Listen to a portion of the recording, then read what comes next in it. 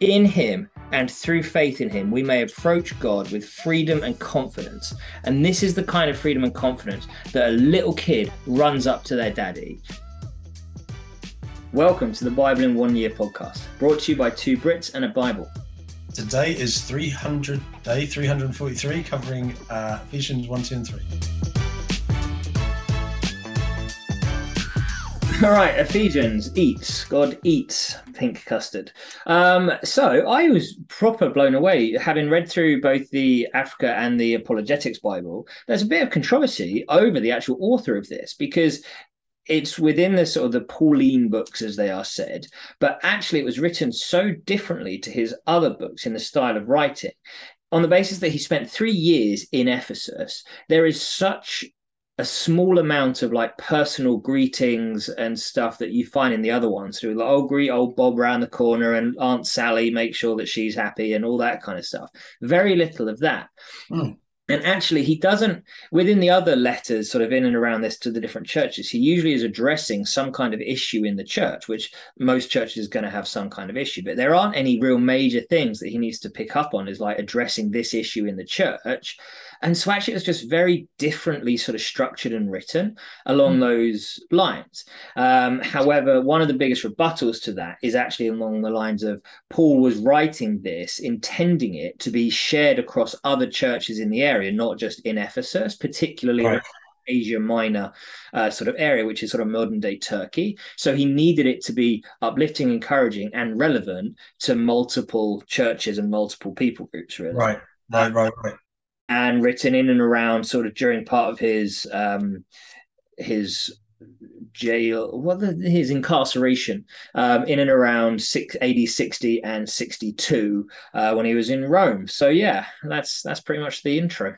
Love that, mate. Love that. And I think in some ways it counterintuitive maybe, but it kind of almost makes sense that your letter to the church you've been with the most could be the one that is in some ways least personal, because you've had so much contact time with them that you don't necessarily need to reinforce that in a letter as much as with the others. You start referencing everyone you've met. That's the entire book. Yeah, right. The New Testament doubles in size.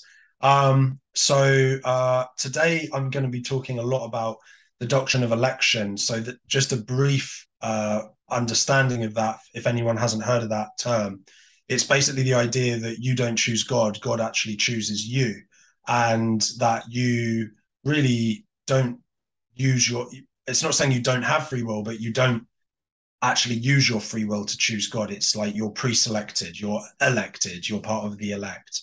And Ephesians is one of the best places to look for evidence of that. Now, I'm not trying to say that this is hard and cast, and if you don't believe this, whatever.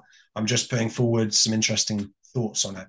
So first one is from it's from 1:4.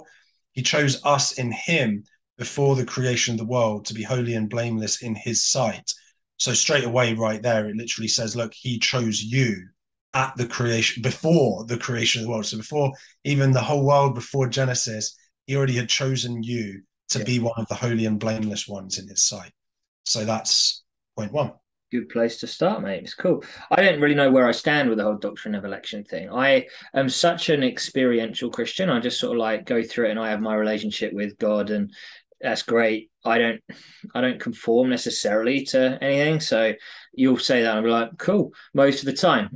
But yeah, like you said, mate, everyone can have their own opinion on it. Effectively, it's one of those situations where as long as everyone's heart is for Jesus and believing that sort of grace and, you know, through him we get saved, doesn't matter ins and outs and the fine print.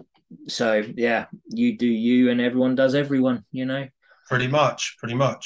Yeah, I was kind of panicked starting Ephesians because I might have to just throw a photo up of my book of Ephesians, because it is just an absolute frigging minefield of notes. There's almost no single verse in Ephesians that I do not already have highlighted.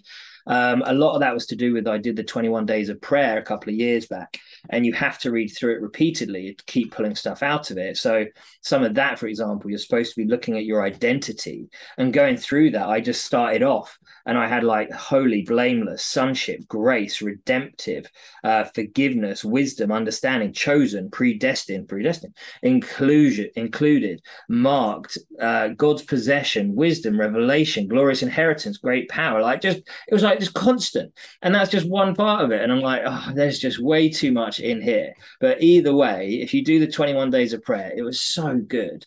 And yeah, I suggest you do that, really.